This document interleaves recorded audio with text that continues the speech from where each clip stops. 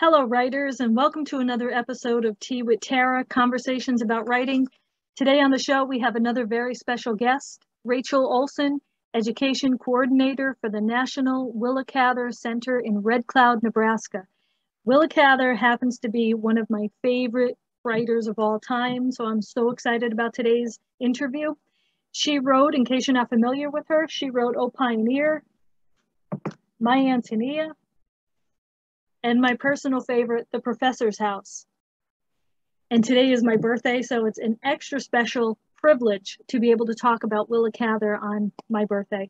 So in just a few minutes, we'll be back with Rachel Olsen. Stay tuned.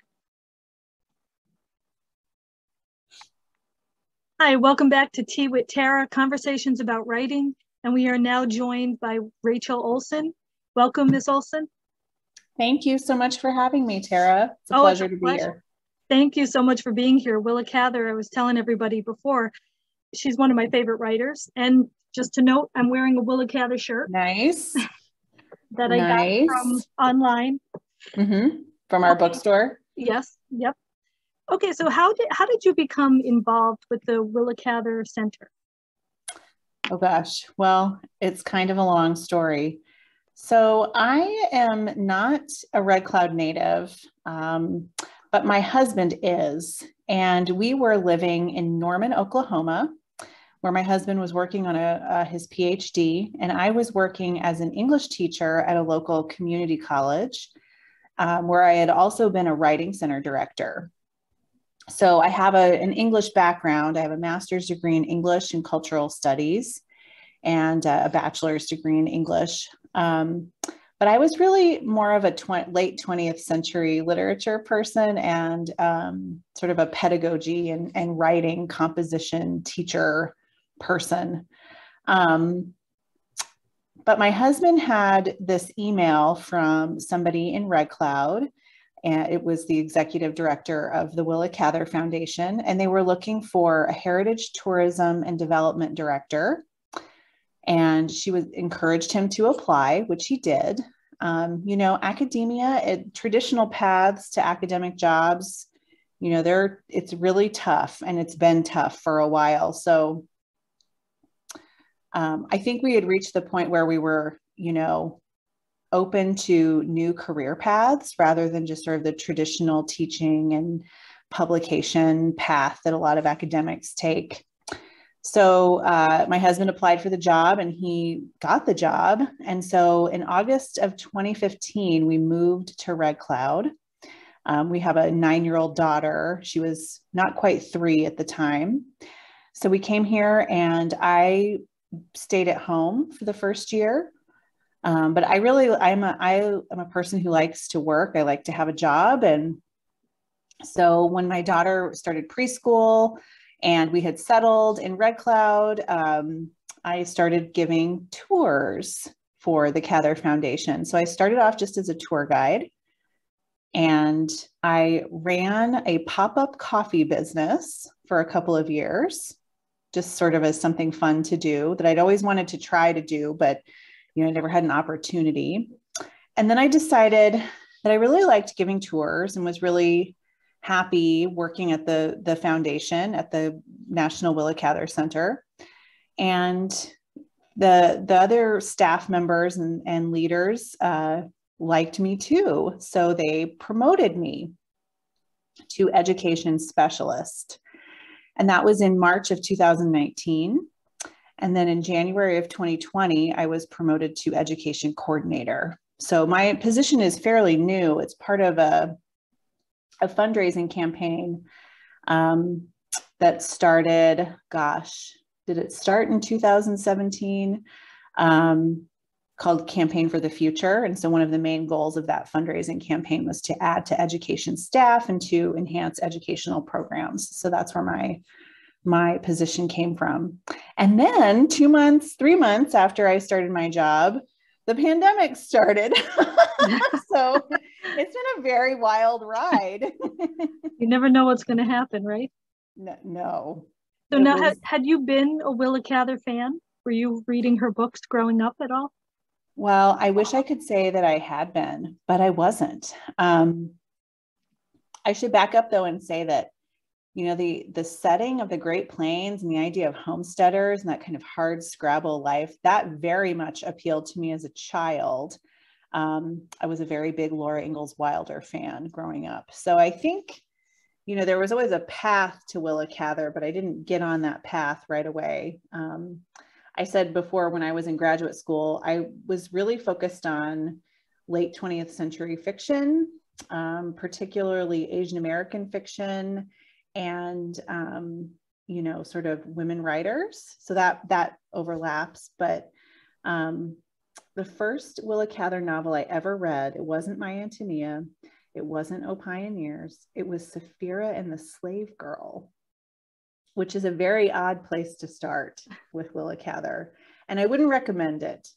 And so I didn't really like that book, or I had problems with it. And so that sort of, I didn't read Willa Cather for a long time. But when I met my husband, we went through the same master's degree program, and his thesis was all about O Pioneers, and he, grew up in Red Cloud. So I started to learn a lot more about Cather through him. And then working here really sort of sparked my interest in Cather. Yeah, I didn't read her either. The first time I became familiar with her was actually the TV movie My Antonia with Neil Patrick Harris, which I believe was in 1995. And then I saw the book at a library book sale and said, "Oh, I remember watching this movie. I think I'll read the book." Usually you read the book first, but I remember the movie too, and I probably watched it as a child or as an adolescent. I just don't remember it, but no, but it's interesting that I really like her subject matter, and I loved that subject matter in that time period as a child. And I just, never picked her up as an adult reader until much later. So can you tell me a little about Willa Cather and where she was born and how she ended up in Nebraska? Sure. She sort of has a circuitous route as well. Willa Cather was actually born in Bat Creek Valley, Virginia, in Frederick County. And she was born in her grandmother, Rachel Boak's house, which is actually that's in Gore, Virginia. So she was the firstborn child in her family. So her parents were Charles and Mary Virginia Cather, and they lived in a house that had been built by Willa's paternal grandparents, and it was called Willow Shade. And it's a really beautiful house. It's still there. It's privately owned, but it's been taken care of. Excuse me. And her father raised sheep and, lived at this house. So when Willa Cather was 9, her parents decided to move to Nebraska. Cather was born in 1873. And that same year, her Uncle George and Aunt Frances Cather decided to homestead in Nebraska. And so they moved to Webster County. They were the first Cather family members to move to Webster County. And a few years later, I think 1877, Cather's paternal grandparents joined. They moved to Webster County as well and built their own house. So in 1883, Charles decided to bring his family to Nebraska. At that time, there were 4 children in the Cather family, in Willa Cather's family, and they all moved into the grandparents' homestead, which was, I don't know, it's like 13, 14 miles outside of town. And Charles farmed, and they did that for about 1.5 years. And then we know that Charles auctioned off his farm equipment, and he opened a title and insurance office in downtown Red Cloud. And so the building that his office was in is still standing. It's not occupied. The office space he had was on the 2nd story, and it's not occupied, but it's still there. And they had to find a house in town, which was not easy from what I understand. They really didn't have a lot of options. And so they ended up in this little rental, just sort of maybe a block away from Charles' office. And it's a little 2-story house. It is not big enough for the size of family the Cathers had, but they lived in that house for about 20 years. And Willa lived there until 1890 when she went to college. And the rest of the family, I believe her parents moved in 1904. They moved into a much larger house that we also own and operate as a bed and breakfast here in Red Cloud. So that was one of my questions actually about her going to college. So I know that she did attend college, as you just said. Was that unusual in those days for a woman to attend college? I think to some extent, yes, but I think maybe, that tide was turning. Yes. What was her life on the prairie like? Because I had read a quote that she said that she always had a fear of dying in a cornfield. Well, in that respect, I sort of relate to her. She didn't really, how do I say this? She didn't really like living in Nebraska when they first moved here. In terms of landscape, it's very different from Virginia. Virginia and the East Coast, and I'm sure, Tara, you know this, it's hillier, there's more trees. It's a much different sort of geography than this wide open, unoccupied space that, sometimes the prairie, even though it's not, it can look really desolate and just Spartan. And I think that Cather really struggled with that when they first moved here. I'm paraphrasing, but there's a quote that gets quoted all the time where Cather talks about being homesick and nobody paying attention to her and her mother. And she says to the country and I had it out together. By that next year, she basically says that living on the Nebraska prairie was like one of the greatest things about her life, but also the most challenging. So she really had to come to terms with living here and make peace with it. And it wasn't, I think sometimes people assume that Cather wants to romanticize living on the prairie and homesteading. And I don't think that's necessarily what she's after in her work. It was really hard. And I mean, her family, which probably had a lot more privilege than a lot of families that came here to homestead, they didn't keep their homestead land long enough to keep it and to own it. They scrapped it and came into town. So when does Willa discover that she wants to be a writer? Do you know how that began with her? Well, I was thinking about that. And I think Willa became a writer because she was a reader. I think reading was really the gateway into her writing career, as it is with so many writers. Even at a very young age, Cather had her own sort of personal library, and she would number and label all of her books. We have some of her books we have a lot of what are called association copies in our archive. So they're copies of books that she inscribed and gave to friends and family members as gifts, or there are books that belong to her family. And we have books that belonged to her. And I think her family in general enjoyed reading and enjoyed sort of literary things. But she would number her books, and then she would write something in the inside of the cover. It was something like, "From the private library of William Cather Jr." or something like that. So we have some of her she loved Louisa May Alcott. And so we have some of her books by Louisa May Alcott that have that kind of inscription. One of the most interesting aspects of Cather's life is that she she did defy societal norms of the time. Mm-hmm. And for example, at one point in her life, she was wearing her hair very short, mm-hmm. like a boy. And she was actually audacious enough to dream of becoming a doctor, and even signed her name William Cather, MD. And that was unusual for a woman or a girl. Right. So she was a barrier breaker. Mm-hmm.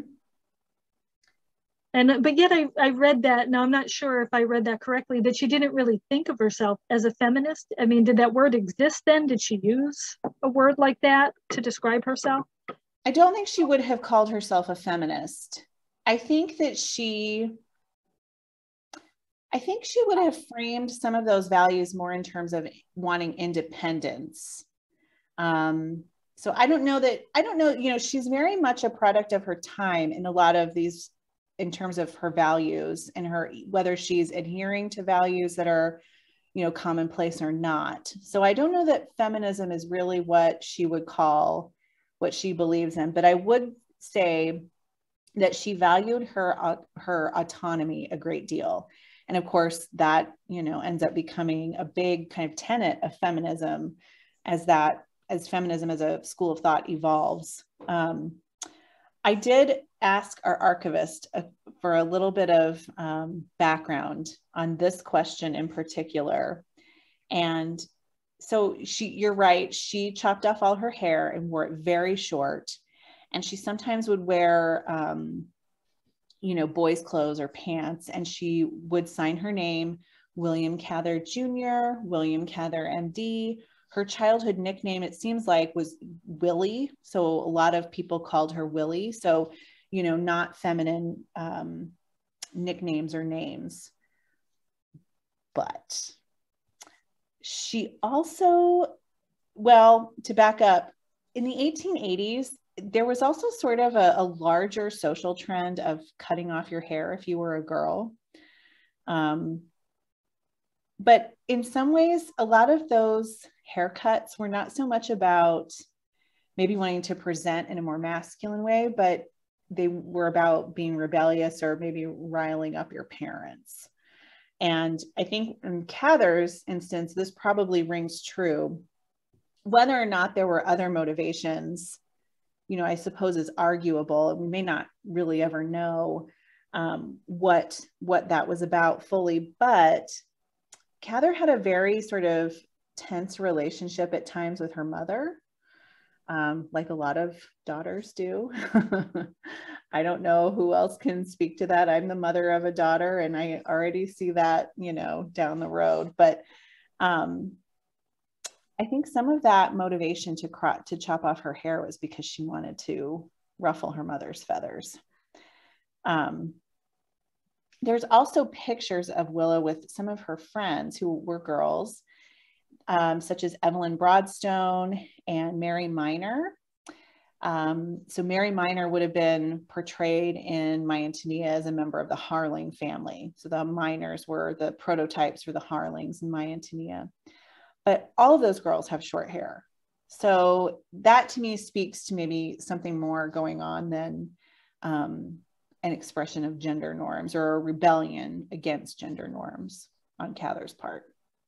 So once she graduates college, she goes on to have a couple of jobs. She was a teacher in Pittsburgh.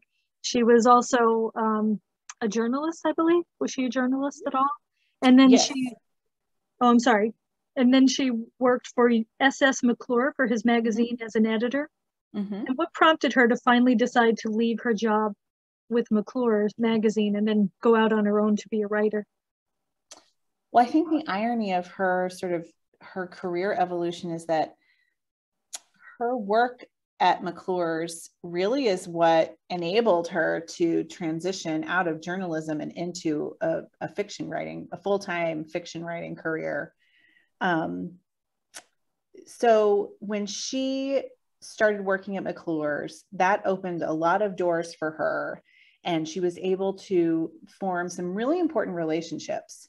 So number one, that's how she met Edith Lewis, her partner that she lived with for 39 years. You know, there's a new book about Edith Lewis and Cather's relationship by a UNL professor named Melissa Homestead called The Only Wonderful Things. And she really tries to kind of explore the influence that Edith Lewis had on Cather's writing, because Edith Lewis she very much had a magazine background and a copy editing and copywriting background. And so, you know, she looked at Cather's drafts, she made notes, she would have understood the writing process. And it seems like, you know, at least some of her influence, you know, is pretty literary and maybe worth examining even further. So I think Edith, as a presence in her life, helped sort of push her to her writing career as we understand it as a novelist. And then through her job at McClure's, I think this is how she met Ferris Greenslet, who was an editor at Houghton Mifflin and would become Cather's first important editor. And then later, of course, she went to Knopf later in her career when she felt like Houghton Mifflin wasn't representing her and marketing her the way her books should have been marketed.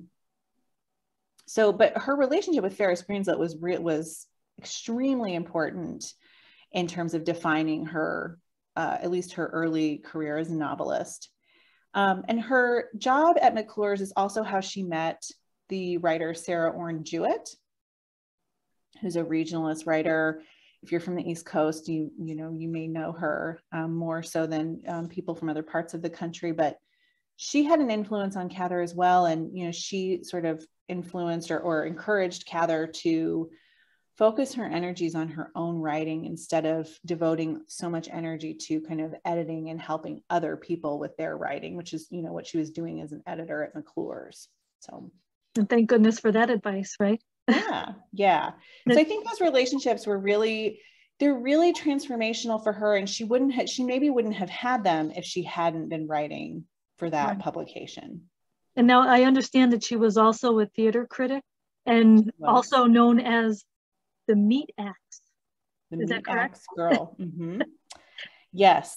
And I didn't have a chance to pull a quote from one of her early reviews, but for your viewers who are interested, there's a compilation of her theater reviews in 2 books called The World and the Parish,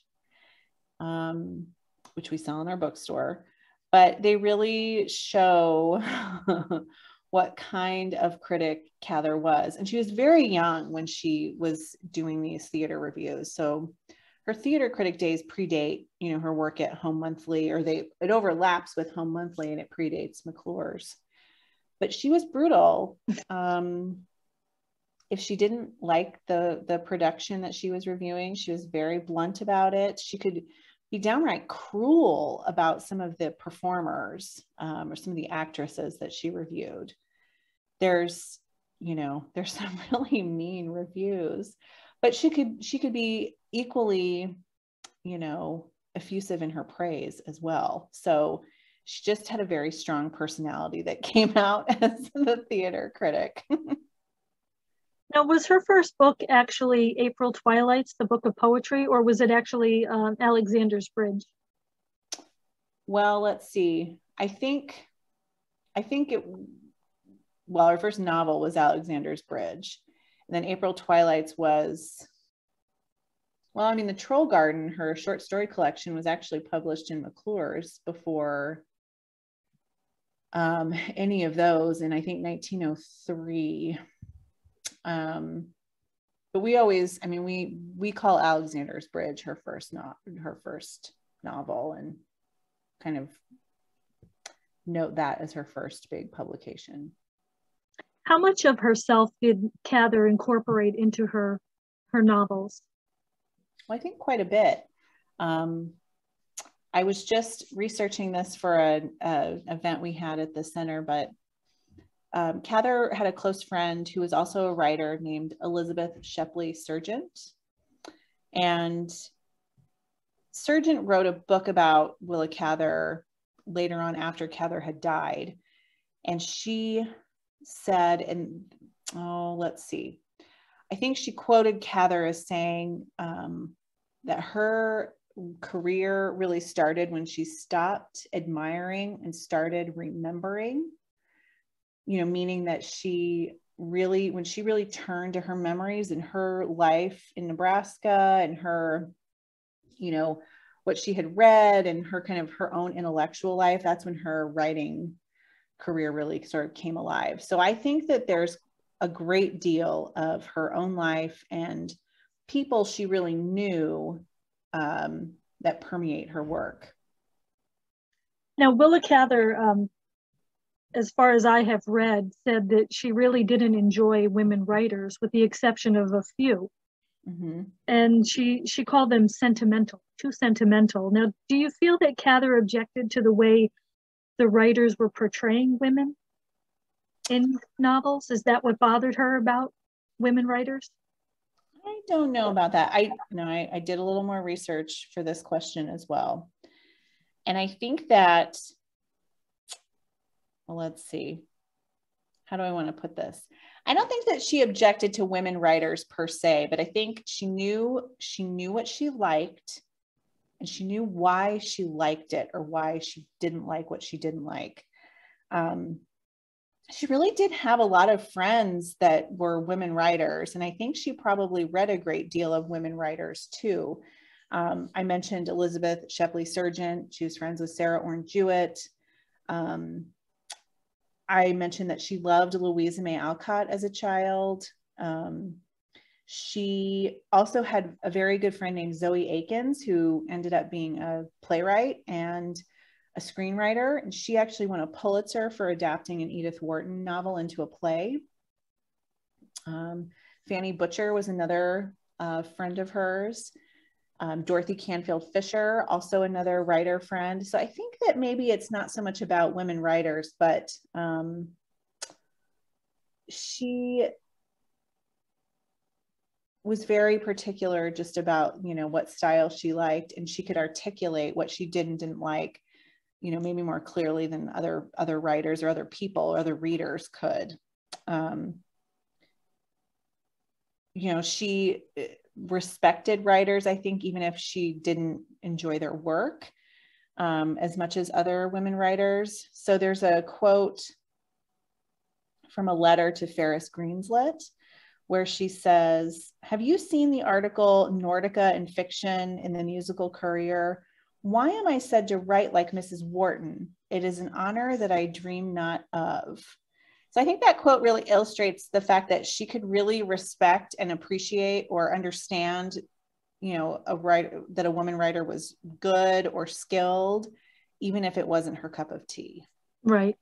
Now, in some of her books, especially My Antonia, I noticed that she made the protagonist, or one of the protagonists, the narrator, Jim. He's portrayed as the slightly weaker gender in Antonia, whereas Antonia displays strength and fortitude. Was it deliberate on Cather's part to ignore gender stereotypical roles of men and women? Because she seemed to make the women a lot stronger in her novels. Oh yeah, I think she could subvert those roles and maybe enjoyed doing so. I mean, you see that in O Pioneers with Alexandra, she's the person that stopped, or I'm sorry, that made her father's farm a success rather than her brother's. And then you see, Taya Kronberg in The Song of the Lark, she's very strong and pursues her career very sort of aggressively. And, that may not have been the typical way you would portray a woman. I think that with My Antonia, she really wanted to convey Anna Pavelka's actual personality and spirit. And I think there's a lot of truth in how Antonia is portrayed based on the real person, Anna. And I think as far as her choice to make the protagonist, or Jim, a man, there's an interview with Eleanor Hinman in 1921 where she talks about that choice. She talks about how she realized that in writing about Anna Pavelka as Antonia, that when she knew Anna, when she lived in Red Cloud, a lot of the people that talked about Anna were men, and that she had friendships with men that seemed meaningful, in a purely platonic way. But she said in that interview, "I noticed that much of what I knew about Annie Pavelka came from the talks I had with young men. She had a fascination for them, and they used to be with her whenever they could. They had to manage it on the sly because she was only a hired girl, but they respected and admired her, and she meant a good deal to some of them. So I decided to make my observer a young man." That's amazing. It's ironic that she wasn't too happy about living on the prairie, but yet she does have these memories, and she gave voice to all the immigrant families that she had come across.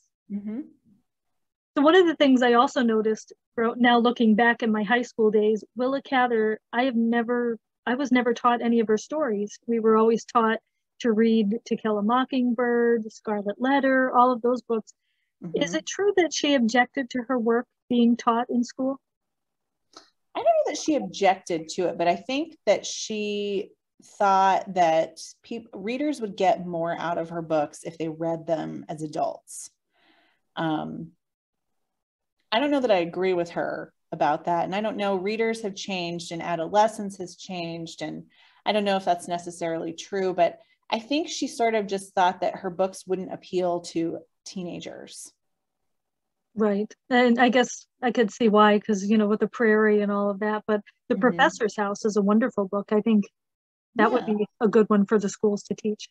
Well, I think A Lost Lady and Lucy Gayheart are great books for high schoolers. They're not, she does sometimes her prose and her observations about sort of the interiority of her characters. I can see how that might, I really like books like that. Yeah. I can see how a younger reader might not connect with those kinds of descriptions or that kind of prose. But I think with A Lost Lady and Lucy Gayheart, those are shorter books. There's dramatic things that happen. There's characters in each of those books that I just despise. And there's characters I feel a lot of sympathy for. And so I think they inspire sort of an emotional response that maybe an adolescent reader would, get into. So in 1934, there was a film adaptation of her book, A Lost Lady, which I believe Barbara Stanwyck was in, if I'm not mistaken. That's right. Once Cather saw that, she did not, she was adamant that no more movies be made of her books. Now, what was it about the movies that she didn't like? Well, that one in particular, and of course, this sort of stipulation in her will has expired. So, people, I think, can make movies more freely from her work than they could in the past. That movie just really didn't retain anything of the original story. And, it's just regarded as poorly made, poorly executed, even though, Barbara Stanwyck was a huge movie star at that time.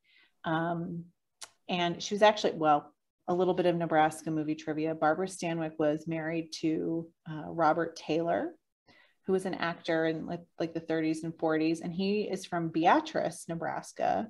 So, and they were also sort of on the wrong side of the blacklist in Hollywood. So I don't know, there's an interesting side history there, but it just wasn't a well-made movie. And Cather already, I think, had a bias against, she seemed to sort of pit theater against moving pictures, which makes sense. And she was of the opinion that theater brought more to a community, and there was just something more artistic or valuable in the experience of going to a theater production than there was from going to a movie. So she grew up where Red Cloud has an opera house that was in operation until 1919. And now we run it through our foundation, and we have monthly performances. But she grew up at a time where a theater troupe would come. They'd spend the whole week in your town. You kind of get to know the actors. And then they'd put on this production that everybody had anticipated all week. And it was an exciting thing. And so her experience of theater going wasn't just about the end production when the lights go down and the curtain goes up. It was really about the experience of having performers and artists in your community to bring that to the community. And so she didn't see how that translated from films. And she saw films, you go in this dark theater, you leave your community and you're removed from it, and then you come back out. And I think that sort of perception of film, really influenced her opinion of films in general. So tell me a little about your impression of Willa Cather as a person. What do you think her personality was like based on everything that you know about her? Oh my gosh. I think that she probably had a very wicked, biting sense of humor. She would be a great guest at a dinner party. I think she was very, I know the word sophisticated comes with a lot of connotation that isn't always positive, but I think she was very sophisticated and cosmopolitan. And I think a lot of times contemporary readers have preconceived ideas about her that are not correct. You know, she gets pinned as a regionalist writer, and she's so connected to sort of representations of rural life in literature that I don't know that people really understand that she wasn't a rural person for most of her life. For most of her life, she was a New Yorker. And I think she was really smart, really interesting. And I think even though in photographs she looks really serious and sometimes even dowdy, she was probably a lot of fun. Now, does she have any descendants still living? She does. Not really in Nebraska, but in Virginia, there's Cather relatives in Virginia, and I know there's a couple, I think, in New Mexico. But you know, the list, the kind of the group of Cather descendants is, you know, it's getting smaller. And I know that she was an extremely private person. So how would she feel about you and I talking about her today? I mean, would she be surprised that her books are still being read and she's still being talked about? I think she'd be really happy that her books were still being read. And I think she would really enjoy that people were talking about her books and reading them. I don't know that I know in her lifetime, she really wanted to keep details about her life, you know, private and unknown to people. I don't know how that would change, you know, in light of all the other sort of changes that have happened post World War II, you know, late 20th century, sort of different ways that we study and read literature. That's all part of it. Some of the social movements that have happened in the last, you know, 75 years. I don't know if she would really be as upset as maybe she would be if we were just thinking about like early 20th century Cather. She might understand the utility of knowing about the writer. Right. But she didn't like her private life discussed. Is that right? Mm-hmm. So would she be kind of a little put off by the fact that they want to know about her private life to the point where they want to know why she wasn't married? Was she gay? Was she bisexual? This is a part of her life that she would never want discussed. She felt like the work belonged to the people and her private life belonged to her, correct? I think for the most part, yes. I would say, wouldn't anybody be uncomfortable with some of those details being picked apart or looked at, or I don't know. I mean, there's a part of being a public person that's really uncomfortable, and I don't blame Cather for trying to control that part of her life and her career. So yeah, I would say she probably wouldn't like a lot about it, but I also think she might understand, you know, where those discussions sit in terms of keeping somebody's literary legacy alive.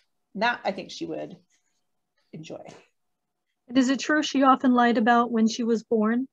Because I've heard two different dates, 1873, 1876. She did lie about her age.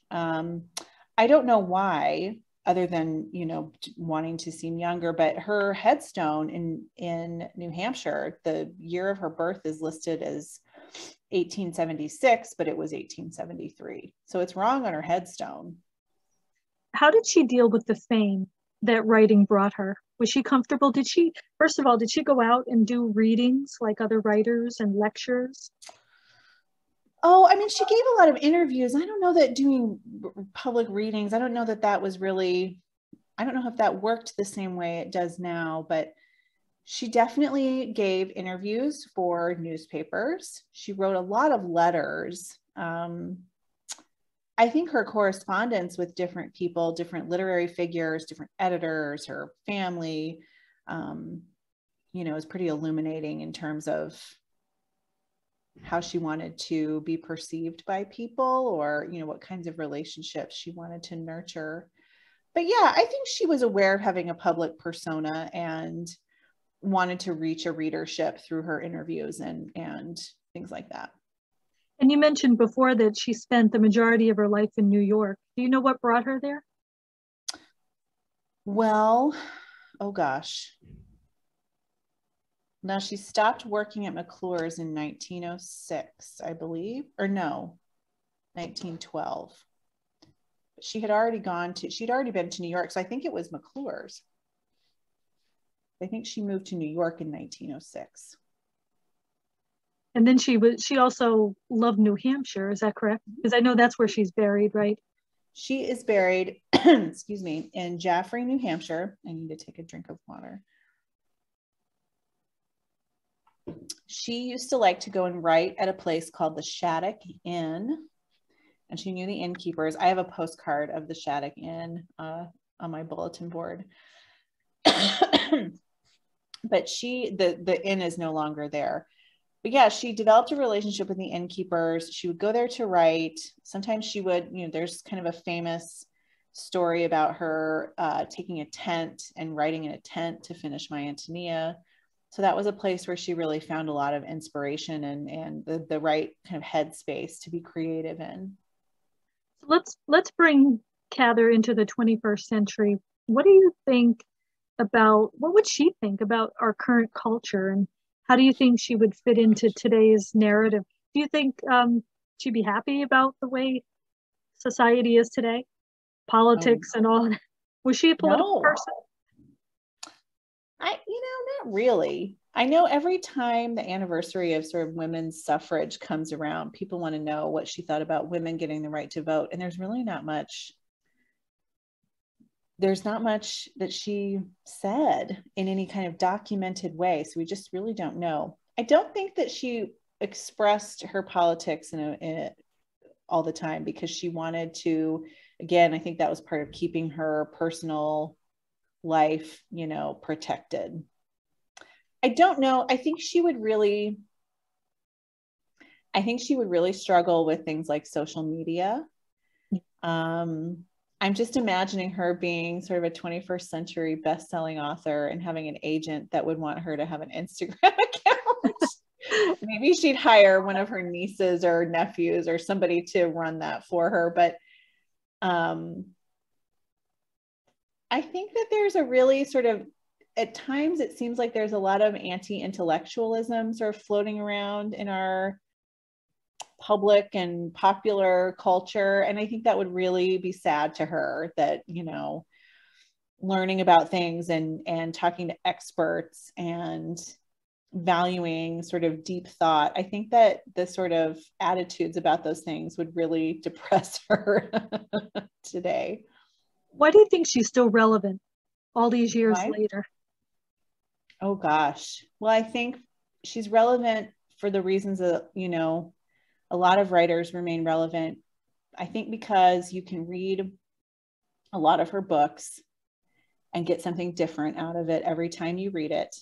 I think you can read the same thing that somebody else reads by Willa Cather and then have this really fun sort of debate about what it means. So I think there's like an elasticity to her writing that's really valuable and keeps her relevant. I think she captures a certain moment in history that not a lot of people, at least in our sort of popular imagination, wrote about, or at least not a lot of notable people, especially women. So I think she's relevant for that reason. I think, as you mentioned earlier, she captures sort of the immigrant experience during the kind of early homesteading years after 1862. I think her writing is just really beautiful and complex, and even for that alone, just different turns of phrase and her sort of character observations and all of those things, if you do them well, they don't really fall out of fashion, or if they do, you can still sort of find something valuable to talk about in reference to them. So, yeah. Can you tell us a little about the Willa Cather Center, what people can expect when they come there to visit? Oh, I would love to. Well, we're a very unique place. Sometimes we struggle to explain what all you can do here because we're not like other historic house museums. So we have the largest collection of properties and artifacts devoted to any American writer,